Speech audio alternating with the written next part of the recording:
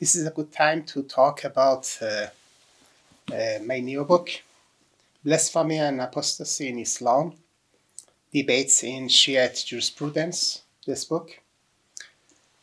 It was published by Edinburgh University Press in association with AMI University Institute for the Study of Muslim Civilizations.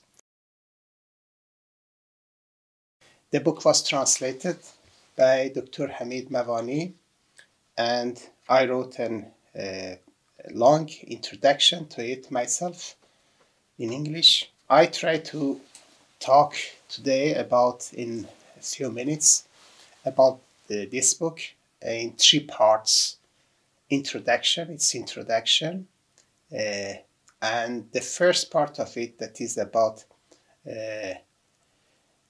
blasphemy and apostasy, and the third part is about free speech and hate speech and free expression in Islam, the right to freedom in this case in Islam.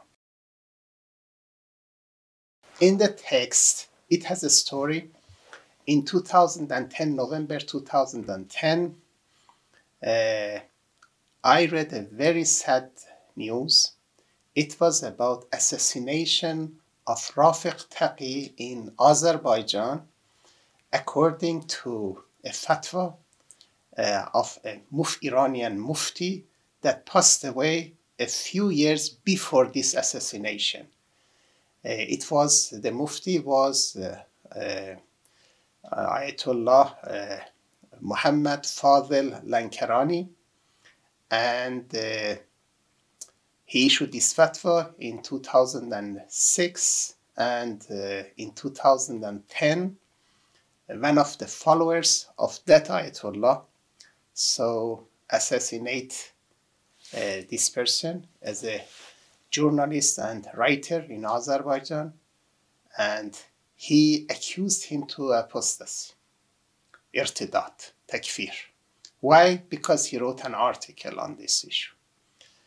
The son of this mufti was my classmate when we studied Makasib in Qom Seminary. He expressed his joy about the assassination of this person, and he wrote that he went directly to the hell.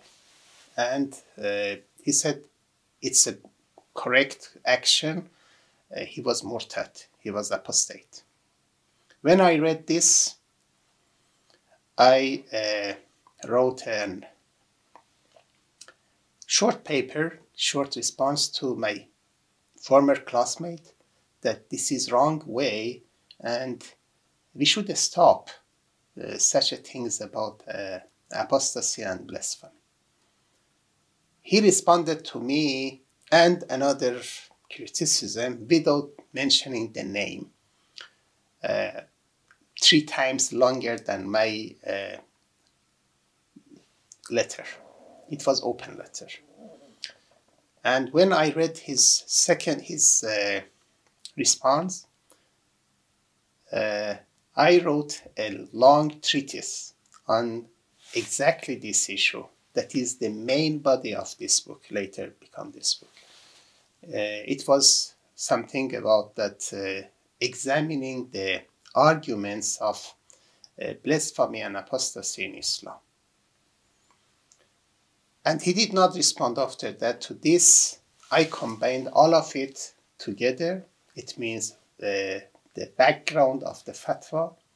After that, the response of my first criticism, his response. After that, this my treatise, and also some appendix, that is the articles that was the cause of this assassination. All of them I gathered in a book. This is the first, I think, the main part of this book, and this is a debate. This is a real debate between a traditionalist jurist and a reformist jurist from Shiite sides. It's interesting that about 1950s, we have the same debate in Cairo between two different jurists, one traditionalist and one reformist on that time, exactly on the same subject. And in the introduction, I explained this story that this is the parallel to what happened in Sunni Islam. Later, it happened in Shiite Islam, about exactly the right of freedom of speech on one hand and the punishment of apostasy on the other hand. So in this main part, I discussed all the details. It is good that you can see, you can read the arguments of punishment, death punishment of apostate from traditionalist jurists, and on the other hand, we can listen to a reformist jurist how they deal with these arguments. Their arguments is some verses of the Quran, and I explained in the last chapter of this part, there is nothing in the Quran in support of worldly punishment of the apostate and blasphemer. It means that everything that they attributed to Quran is wrong. What we have is some hadith and consensus. I examined those hadiths and mentioned the chain of transmitters on one hand and their indications on the other hand. They claim that they are mutawatir, or most of them are sahih, it means they're authentic. I proved this is wrong. We do not have any mutawatir hadith in the case of apostasy and also blasphemy. And most of them are not authentic. Only 7 of them, only 7 in all of these issues, they are in traditional perspective, they could be authentic. And I mentioned and criticized them that they have some problems. Also, these authentic hadiths, they have some problems. They are khabar al-akhbar al-ahad. It means singular hadith. And singular hadith, this is something new in this book, that validity of this type of hadith, means akhbar al-ahad, are problematic in important issues, essential issues. And this is the issue of life. As you know, we have 3 important issues. These are the case of caution. We cannot say this is the position of Bara'a, or we can do anything that we want to do in this case. The most important case is the case of life of human being. So life of human being cannot be removed by a few singular hadiths. They are not hujjah. They are not valid. We need a strong muhkamul kitab. It means a clear indication by a verse of the Quran or by a hadith mutawatir. It means that also it should be nas, it should be completely clear. So we do not have such a verse in the Quran. We do not have such a hadith in also combinations of hadith, this compilations of hadith. So it's one point here. Another point that all of these hadiths are against the Quran. You know, the validity of the Quran, the validity of the hadith, they should not be in opposition to the Quran. If they are in opposite, it means they are not valid. So this is the second, I think, argument against these hadiths, a few hadiths that they rely on it. And we have another issue that's about consensus. And I examine the consensus. They rely on those hadiths. This is not something that we can al-ijma al-madraki. So also this is wrong. We cannot rely on it. The other issue, I mentioned that the subject of apostasy and blasphemy was changed. On that time, apostasy was not only changing the religion simply. What was that?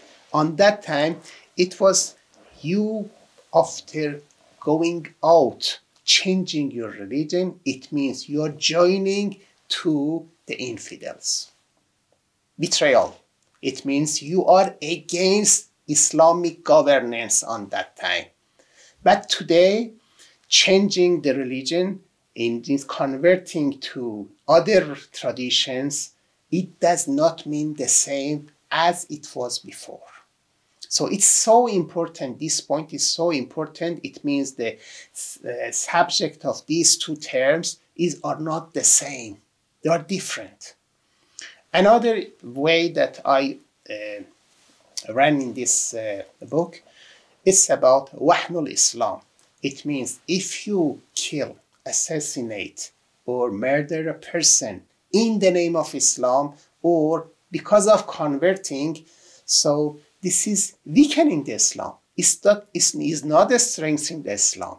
It's something that they say, okay, coming to this religion is free, but going out of this religion is forbidden. This is not freedom. This is against many verses of the Quran. La ikraha fid din. What does it mean? We have about 100 verses against this understanding. More than this, this is the first major part of the book, and I criticize one by one all of the traditional argument in support of assassination or worthy punishment of the apostate. Not only killing, assassination, everything. I said we do not have any punishment for converting from Islam. If it's wrong, it's up to the God in the hereafter, not anyone in this world. In the last part, the second part of the book, this is about hate speech. And my point here is about Sabbun Nabi, or we can say in the modern word, blasphemy. So, do we have any punishment for this? In this case, not about irtidad, apostasy, I say this is the case of hate speech. And the case of hate speech, in some countries, there is no word punishment for it.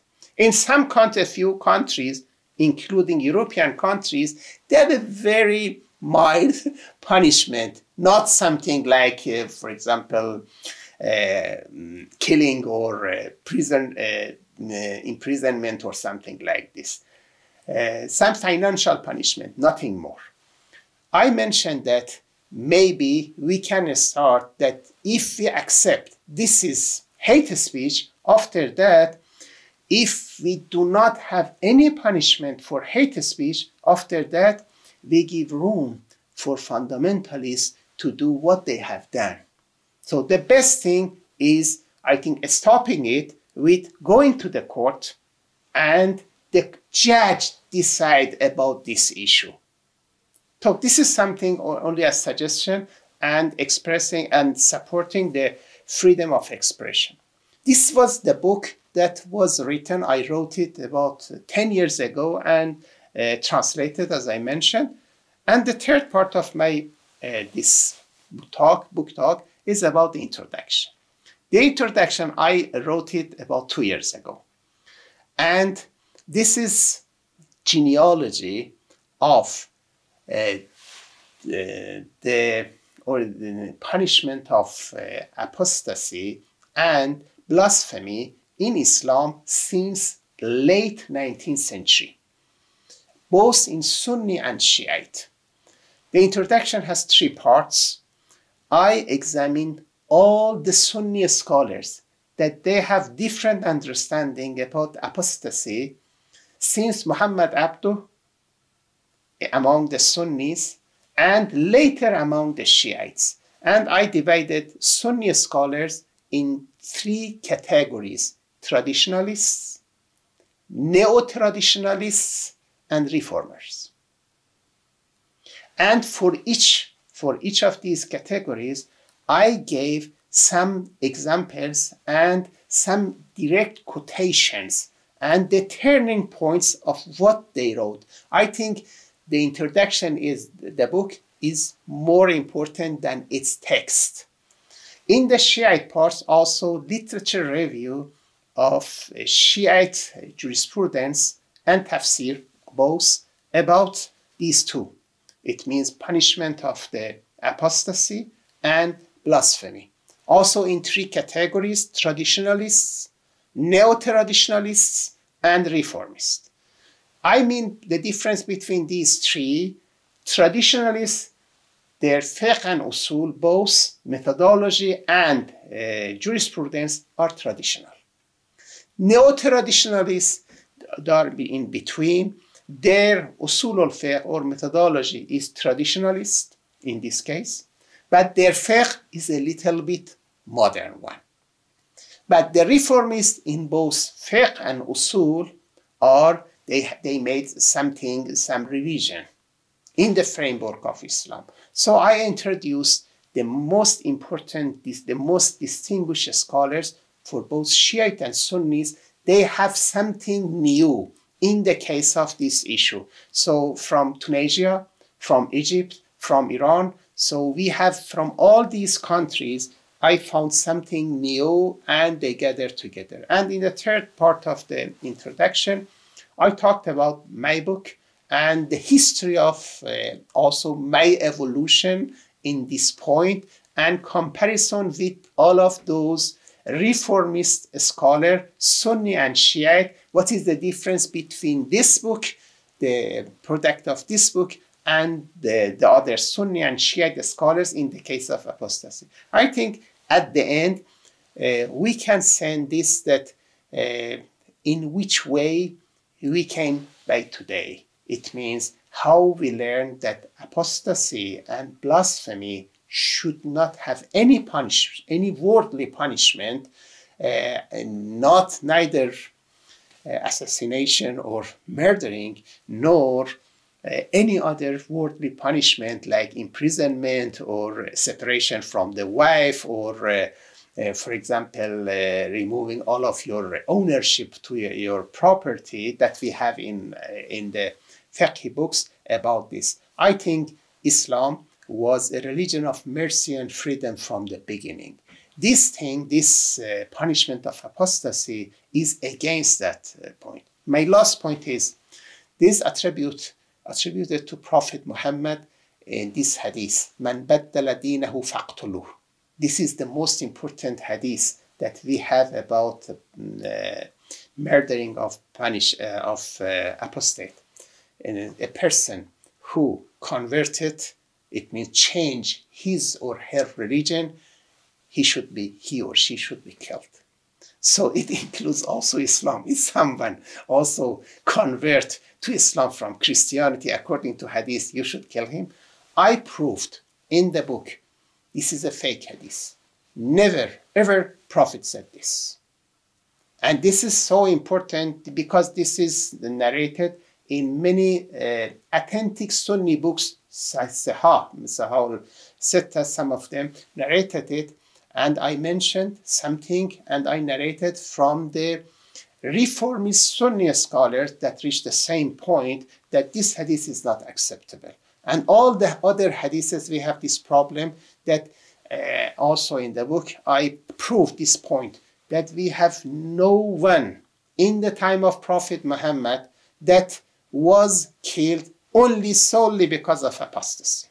If there was some punishment, it was because of other crime that they made, not only for apostasy. So it means that practically we do not have anything in Islam in supporting this issue, theoretically, neither in the Quran nor in really authentic hadith that we can defend it, not only in traditional way. It does, I think it's a baseless understanding of Islam that we can kill or punish apostate or blasphemer in this form. I hope that you can read this book and enjoy it and let me know your idea about this book. Thank you.